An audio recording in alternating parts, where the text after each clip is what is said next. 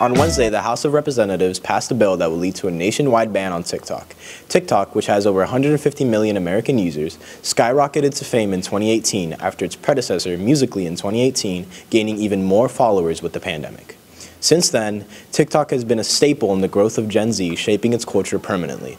The bill is set to pass if its China-based ownership doesn't sell, as lawmakers are acting on concerns that the company's data mining is a national security threat. Today, we talked to students at NHS on how the possible TikTok ban could affect them and their peers. I think on average, I spend like an hour maybe on TikTok. 20 minutes a day to like an hour 15 if I'm really doing nothing and sitting on my butt all week. Like an hour and 15 maybe. Oh, how long do I spend on TikTok a day? Probably like upwards of 4 hours. I think that TikTok and all other platforms like YouTube and Snapchat and Instagram all have like these short videos that are like a minute less, and I think it's affected people's like concentration.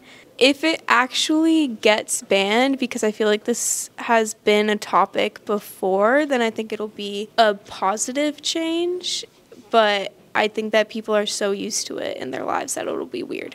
I mean, I think it's an easy distraction. I mean, obviously there's YouTube Shorts and Instagram Reels and other short form content platforms, but overall TikTok is definitely the most prevalent, and it has the slideshow format, which other ones don't, which are kind of brain rot. Well, specifically with teenagers, we have a much shorter attention span. I think TikTok overall has just made us very like unfocused. I think it's just people have gotten so used to TikTok. The ban does happen, they'll be like, oh, it's gone, and kind of just turn to the other short form of content.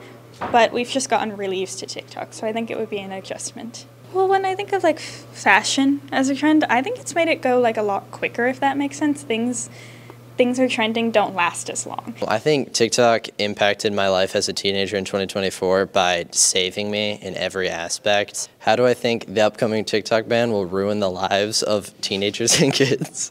I think it will absolutely destroy the hearts and souls of this generation, and it will leave an army of soulless husks to be controlled. Because without TikTok, there's no free thought, there's no passion, and there's no love in the world anymore.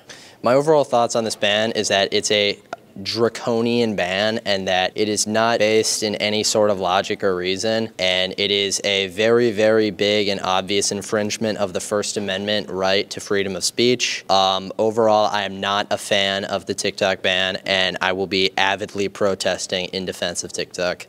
The bill now must go to the Senate, then the President before it is passed. Thank you for watching Culture Shock.